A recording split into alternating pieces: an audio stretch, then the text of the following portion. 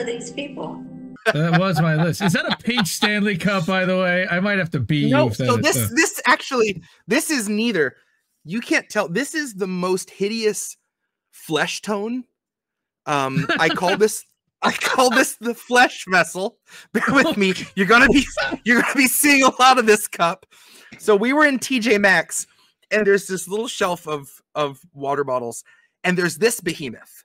Like I got meaty paws, right? I got big hands. This thing is a fucking Buick. This thing is gargantuan, and it's this awful beigey tan kind of a little more sickly grayed out than a Mr. Potato Head, but in that neighborhood.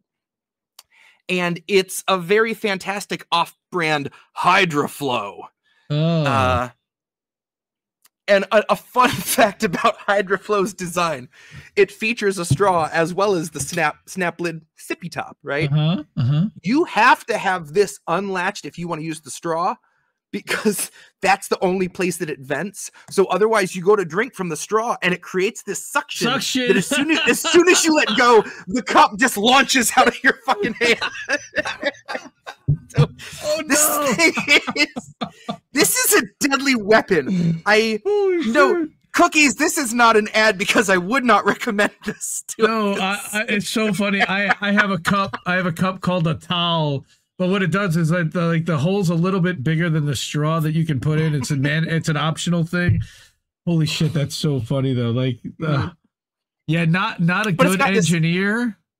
It's got this great like 80s trucker mug kind of handle. Yeah. Minimal taper at the bottom, so you think it's gonna fit in a cup holder, but it still won't. It's still just as girthy as it is up here. See, but mine fits. But yeah, I really want to try to find stickers with a translucent background border that are veins to just cover this in veins, and then just a couple of weird tufts of hair on it. Maybe we'll get you a wrap to put around that thing.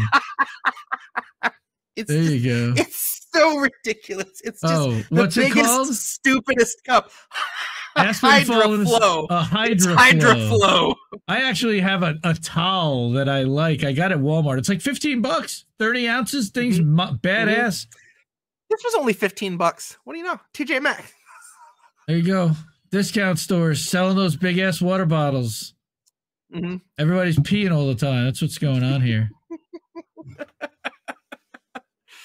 Telling you, my kid, like, we got her one that was only 20 some odd ounces and not the size of a Stanley Cup. She's 8. And apparently people at school were making fun of her for having a small cup because it wasn't like a 30-ounce fucking Stanley. Like, right? Come on, man. Like, all right. Yeah. No, we're not doing this. Like, and let me tell you, thank you, COVID, because parents did not have to worry about sending water bottles to school with their kids before 2020, to my knowledge. Thanks, right? COVID. but it's become a fucking thing.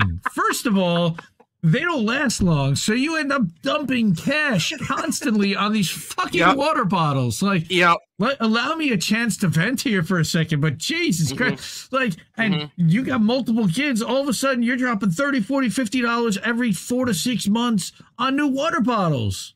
What? Because they get these mold in them and then you can't clean them out. It's a fucking pain in the ass, man. Like, what? All right. That was my rant about water bottles because I saw yours and I had to ask. And you know what? It was needed. We needed it.